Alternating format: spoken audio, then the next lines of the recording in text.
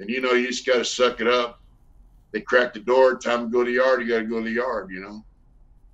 Just got to be on your point. I know when they made San Quentin a level 2, like California got level 4 is max, level 1's minimum, right? So they made San Quentin a level 2, a secure level 2. They sent all the level 4s out of there, and they sent us to New Folsom, you know. And it's a small yard. They got a track that goes around there. So we go out and drive iron and then walk the track, right? And I remember these 3 Mexican cats were walking in front of us, and this guy, my homeboy, goes, "Hey, check this out," because he knew what was happening. So we're watching them behind as we walk, you know, and so they walk down by the handball courts. Dudes are playing handball. They hit the handball like they fucked up. Ball rolls out onto the track. This dude bends over to grab the ball, and they just start whacking him. You know, it was all. That's how they would orchestrate shit. It's a dirty game, man. Yeah, yeah. Uh, You know, I worked the construction crew in Donovan, and after they had locked all them gang members up, we went to the. You know, they took cigarettes away, so we go out on the yard. We got a cement truck on the yard, comes in from the outside. We're putting signs up. There are no smoking signs, you know. And this dude, there's another yard that I didn't live on. We're just over there working, but there was a Mexican cat telling him that he was hooked up, right? Like he's one of the big homies. And he was taxing dudes. Like, yeah, I got that coming because he's a big homie, right? So they found out he wasn't. So he was walking the track. Same thing. Homeboy goes, "Hey, check it out." And they had stabbed him in the neck. And I guess they severed his spinal cord in the neck. Dude just dropped. And we watched. The guy laid there for like 15 minutes, man, on the track. And finally someone told the cop, "Hey, dude's laying over there, you know." But yeah, I think he died. But the cement, I remember that because the cement truck was on the yard. That cost money, right? That cement's mixing around in the mixer. We're like, "Hey, we got to do, we got to do this job, right?" it's just another day. Another day, man. Yeah, That's prison's cold, unbelievable, man. man. It's crazy. I mean, Prison's a would cold place. would you say? Well, since you're talking about San Quentin, wasn't there, or was it Pelican Bay, man? I think it was. I think it was Pelican Bay. They had a major riot, man, one of the biggest in history. Do you know which one I'm talking about? Was it Pelican Bay? I've heard about it. You know, I heard. Yeah, I seen video of it. Well, you know, you got to figure like like San Quentin is an old prison. It was built. They opened in 1852. Folsom's old. DVI, you know, Tracy's old. Soledad. So you can get. There's a lot of blind spots. There's a lot of wiggle room, right? So you can get pieces in there, like, you know, steel. I Yeah. mean, I've seen some knives that'd blow your mind. I made some knives that blow your mind. I seen dudes making pieces in the carpenter shop when dude wasn't there with sparks flying off a grinding wheel 10 feet, just grinding it, you know. Holy shit! But now, in new prisons, I remember this cop in the 80s. He goes, "Hey, look, man, they're going to build a bunch of prisons in California that only hold 500 dudes in each prison so they can control them." Well, that's kind of what they did. They built new prisons. They have 4 yards that were supposed to have 500 dudes on each yard, you know. So they just got so much control now that it's hard to get steel like that now, you know. Yeah. Unless the dude's willing to cut a piece off his bunk or his locker, it's hard to get a piece of steel like that now, you know. So guys started cutting dudes with razor blades and all that shit. And I was like, me and the dudes have been around, you know, since the early 80s. You're like, man, what kind of shit is that, you know? Yeah. Would you say so? You would say that it's probably getting safer in the prison system now compared to when you first went in, You or know, like when they locked up all the prison gang members and they locked up, but it got, I wouldn't say safer, but it wasn't as deadly for a while. Now they let all them dudes out of the hole. It's back, you know, killing time's back on, you know. I mean, it's a whole different deal, man. It's like guys think they want to run shit, telling guys how to live. And, you know, back in the day when I went in, nobody told you what to do. You know, you just knew. Like if something's on, you go deal with it, right? Now it's like you got to do this, you got to do that. You can't wear your shower shoes in the day room. You can't do this, and I'm like, what the fuck, man? Uh, I ain't down for guys telling me how I got to live, you know, because I know how I got to live. I know what I got to do. Uh, it's a whole different scene, man. I remember like when I was in level 2 uh, at CMC West, these guys are coming around saying, hey, we're taking donations, man, to pay this. Some cat owed some money, right? And I've been hearing his name, he owed money. And so these white dudes are coming around like, hey, you want to kick down to help pay this guy's debt? I said, look, man, if you guys go stab that motherfucker, I'll pay his whole debt. And they go, man, you're, you know, they were just like, what the fuck? Because if a white dude owes money now, this is how it is now. If a white dude owes a lot of money, them dudes get pissed off, another race. They want to jump on all the white dudes over this dude. Or if there's 2 or 3 guys owe a bunch of money, it's like, hey, the white dudes ain't keeping their people in check. They jump on all the white dudes, you know. Yeah, I've heard that's how they roll. They all try to find a way to pay the debt off, and then that guy probably gets handled or whatever. But yeah, but see, I'm not paying some dope fiend's debt that it wants to shoot dope and not pay his shit. When I went to the pen, I'd be like, hey, so and so owes money, he ain't paying. He hasn't paid, right? Or I wouldn't even hear it because, you know, unless it's one of my partners, and I didn't fuck with dudes that didn't pay their debts. Most of the dudes I fucked with had their own shit, you know. But I'd be like, hey, why'd they whack that dude? Oh, he owed money. It was business. It wasn't like especially like if a Mexican dude hit a white dude or whatever. I mean, it was like business. It wasn't a race thing. If you owe money and you don't pay, you're gonna get whacked.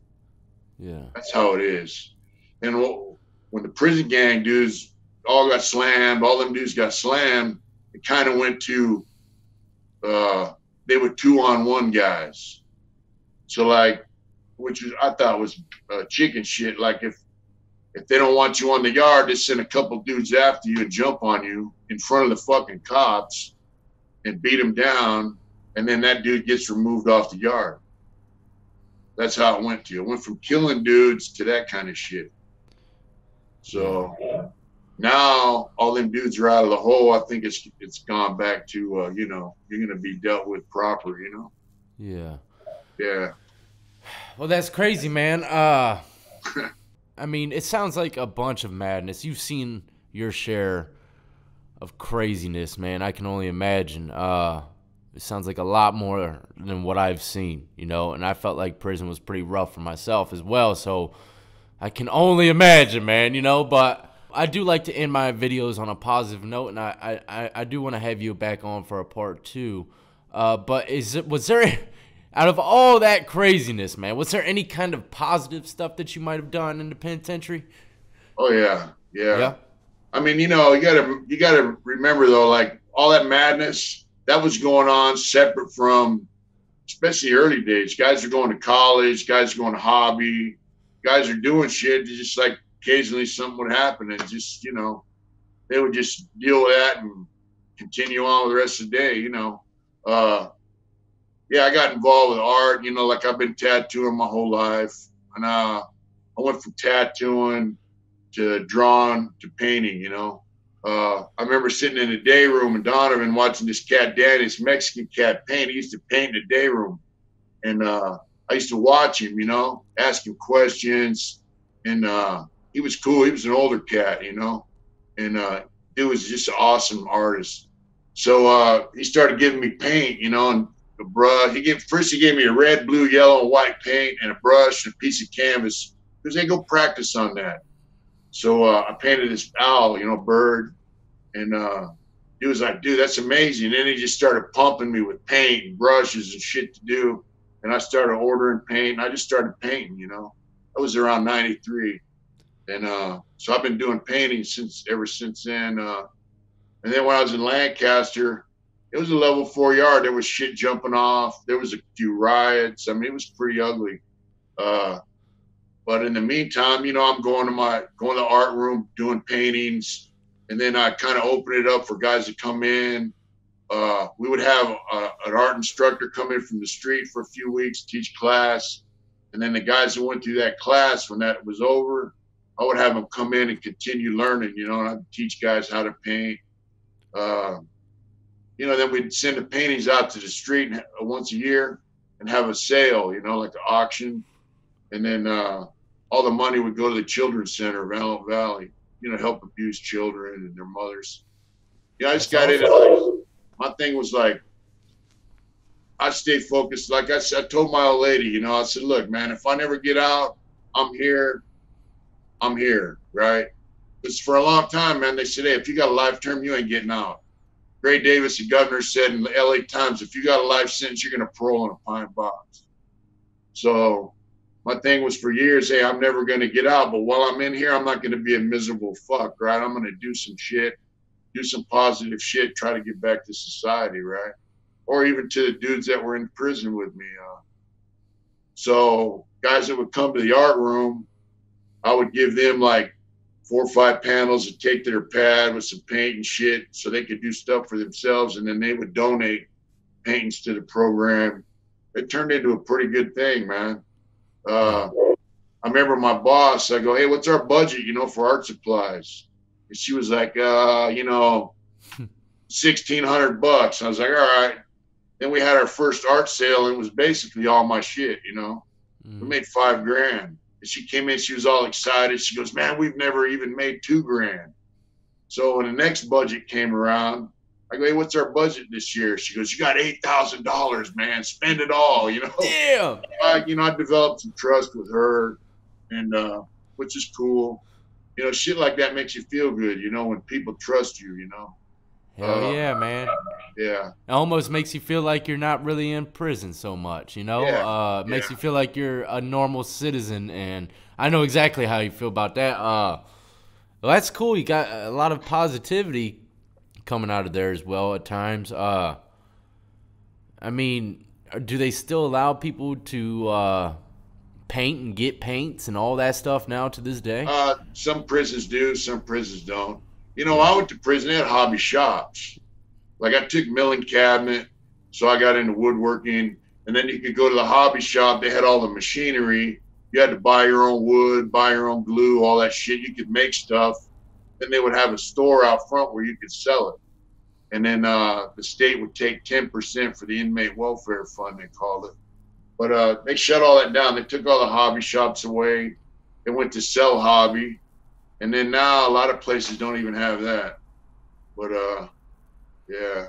Did you happen to ever come across anyone that might have been popular? You know, what was his name? He was locked up out there. Damn, what was his name? The guy that kind of had like the cult going on. What was his name? He had a Charlie? Swazi. Who? Yeah, Charlie Charlie. Manson. Yeah, Manson. I met Charlie. Oh man, how was that? Tell me that, man.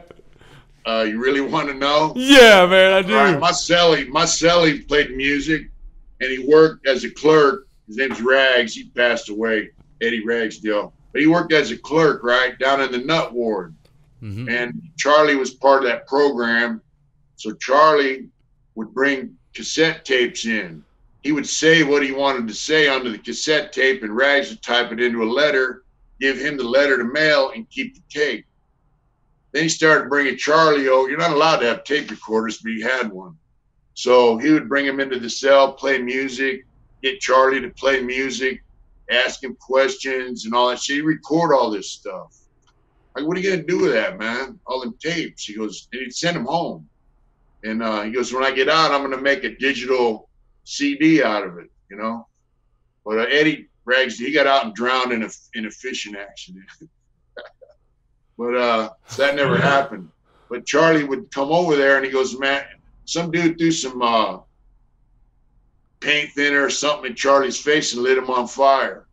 So originally he had an X in his X, and then he did a backward swastika, right? Well, that was gone when the dude burned him. So Charlie told me, hey, man, I want you to redo that thing on my forehead. You did it there. I'm like, yeah, all right. So one time I was tattooing on this guy, Gypsy, and I seen Charlie walk by. I go, hey, and I call his name. He came in the cell. I go, give me some fucking weed. So he pulled his shoe off, pulled a little weed sack out, put some weed on the locker. And I go, squat down here. I just, I carved that swastika back into his forehead, and I wiped it off. I got to put your bandana on. Get the fuck out. Holy shit. Look, man. I did that. I swear to God. I don't know how the hell you ended up on my channel, but this is probably the most entertaining one out of all. Yeah. You redid the swastika on Charlie's forehead. Yeah. I got witnesses. That's crazy, man. It's crazy. But look, you know what? We're going to end it there, man. We'll end it on a high note. That was a good one. I definitely got to have you on for a part 2 here soon, man. Go ahead and tell the people the name of your business and exactly what you do with it, man. Really quick. Well, my business is hardintentions.com, right? I got T-shirts, one of my shirts, and I get prints of my artwork on there, my paintings, and I got shirts. I'm getting some hats and hoodies today. Hard Intentions. The name Hard Intentions, I used to do. My thing was I seen them dudes from Affliction and Tap Out. They sold their T-shirt company for like $3 million to UFC. And I seen Jesse James from West Coast Choppers. I had his catalog. It said that he sold his clothing line to Walmart for $200 million. I was like, fuck, there's money in this shit, right? So I painted. All my designs are hand painted. I painted them on paper, sent them out. I said, man, if I get out, I want to start a T-shirt company. So that's what I did, But the thing is cop. I used to do one with animals, like elephants and shit, and I put endangered, So this cop goes, hey, man, are you going to start that T-shirt line? I said, I'm thinking about it. Why? He says, I was thinking about doing it. I go, endangered? He goes, yeah. I go, you're going to steal my idea? He goes, and he kind of laughs. He goes, yeah, I was thinking about it. And then he goes, but really, I was thinking about starting one. And this dude was into fighting, boxing, UFC, all that shit. I go, so what? He goes, hard intentions, like fighting. I go, all right. So what I did was I stole his idea. That's excellent, I think it's cool, the thing is, like, whatever you do in life, do it hard, man. Like, I'm like this, right? Like, I'm not into drugs. I'm not into none of that shit because, like, if you're in that shit, you got to, whatever I do it all the way, right? So if I'm in that shit, I'm going all the way and I'm going back to prison. And I ain't down with that. I'm down with my family, my motorcycle shit, my art. I do that all the way, right? So if you're going to go to church, you're going to pray to God, pray hard, do it hard. You're going to ride bikes, ride hard. You're going to fight hard. You're going to work hard, right? Amen. Whatever it is, do it hard. I know that's right. That's the motto behind it, Yeah. Tell me this, man. How was one more question before we leave? And I'm going to pin your website and all that to the comment section and description of the video for people to check out if they would like to. Yeah. How was it for you getting back on a motorcycle, man, after all that time? It was kind of scary. I was cool. I loved it, right? But, I was in Los Angeles. I got sideswiped by some chick. And then up here recently, I got in a little accident, broke my arm. Damn. Yeah. But I love it. I just painted my motorcycle. I dig it. At first, it was a little spooky, because Los Angeles, man, it's wild. People drive like animals down there. And the highways, man, a lot of them are cement. They got big old cracks in the road that just grab your front wheel and yank you around. Yeah. I dig it. Live to ride, I know that's right, man. Well, look, man, I appreciate you coming on to the show. It's been my pleasure for sure. I think it's kind of cool you got this going on, interviewing people. I seen some cat, I watched the interview you did with a guy from California the other day. And he said something Feder or something. He's got his own YouTube thing. Yeah. that's cool. You know, you give guys a way to speak about what's going on in there, and you know, it's prison's rough, man. And Yeah. but you know, you can make some positive shit happen out of it. For You know, sure, man. And you know, my whole thing that I'm doing here is I just want people to know what the hell, a little bit of what to expect in each state, because you know it's very different from yeah, one state to another. I mean, it's different, let alone from one prison to another in the same state sometimes. So, and you know, of course, people love hearing wild stories like tattooing swastikas on old Manson.